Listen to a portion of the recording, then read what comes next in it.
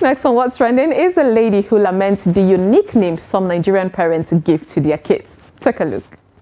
Why is it that Nigerian parents, they will name their children anything? Because why have I met twins named Praise and Worship? They will name their children things like Godspeed, God's Power, Thank God. I've even heard of somebody being named in Jesus' name. Because how can you carry a child for 9 months, you give birth to the child, you now look at that child and say, yes, your name will be Testimony. Hey! Imagine they'll be doing roll call in school. They'll be saying, is Testimony present? Is Testimony here? You could have named them something like Chukwuemeka, Oluwafemi, but no, you want to go and name them Intelligence, Knowledge, Promotion, Innocent.